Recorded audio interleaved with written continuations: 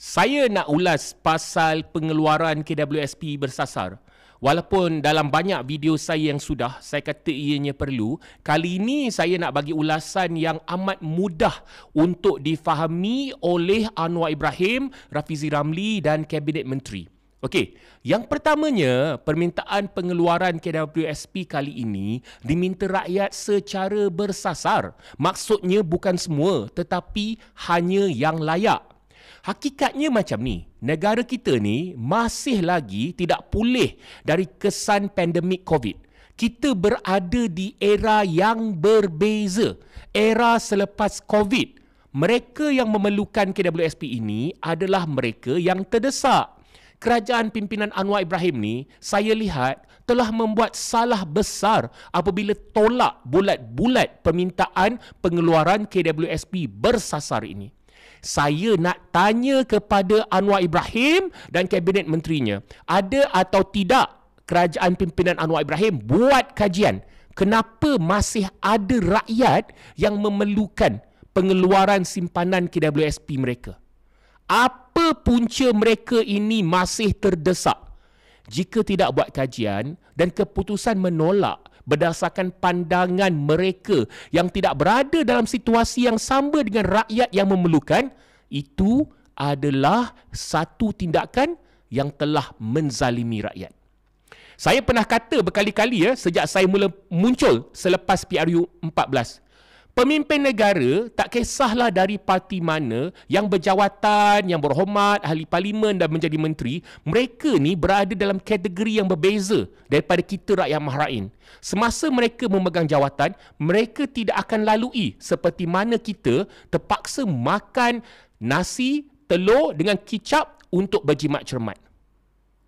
Jadi saya yakin apabila mereka ini tidak berada di tempat rakyat yang terkesan, mereka tidak boleh faham apa yang rakyat lalui.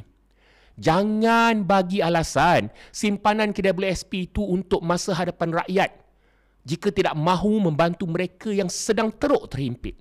Saya nak tanya, apa guna nak safeguard masa hadapan mereka jika mereka yang memerlukan KWSP itu sekarang tidak boleh meneruskan kehidupan? Mana logik akal?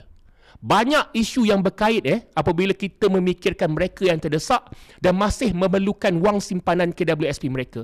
Saya yakin mereka bukan sahaja kesempitan wang, tetapi kesihatan mental mereka juga terganggu. Jadi, wahai Anwar Ibrahim, wahai Rafizi Ramli, wahai para menteri, tak masuk akal nak sibuk dengan masa hadapan mereka apabila keadaan mereka sekarang sangat-sangat teruk tidak terbela. Kita kena bantu mereka sekarang supaya mereka boleh ada masa hadapan. Bukan biarkan mereka sekarang dalam keadaan yang teruk supaya boleh menjaga masa hadapan mereka. Sebenarnya saya ada teori kenapa kerajaan pimpinan Anwar Ibrahim menolak permintaan KWSP ini. Ini teori bukan fitnah.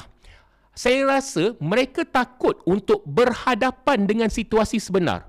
Okey, bayangkan tiba-tiba ada 500,000 juta rakyat yang memerlukan KWSP mereka dan mereka ini dalam keadaan yang sangat susah. Sudah pasti ramai akan mempersoalkan kerajaan pimpinan Anwar sudah buat apa dan sedang buat apa untuk menyelesaikan masalah rakyat. Sedangkan sudah hampir 100 hari dia dilantik menjadi Perdana Menteri. Itu adalah satu imej yang amat buruk untuk kerajaan. Persepsi ini sahaja saya yakin boleh menyebabkan mereka kalah 5 negeri di PRN tahun ini. So, there is no way around this, Anwar. Your team can try hard to sell the narrative why another targeted KWSP withdrawal should not be permitted. But guess what? The rakyat are not stupid. They can see right through the nonsensical excuses that your team has been selling.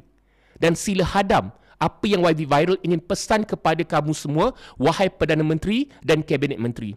Seperti mana dari dulu, rakan-rakan saya dan saya dah berbuih mulut berkata benda yang sama. Tanggungjawab kerajaan ialah menjaga rakyat. Jika tidak boleh menjaga rakyat, jangan jadi kerajaan. Faham?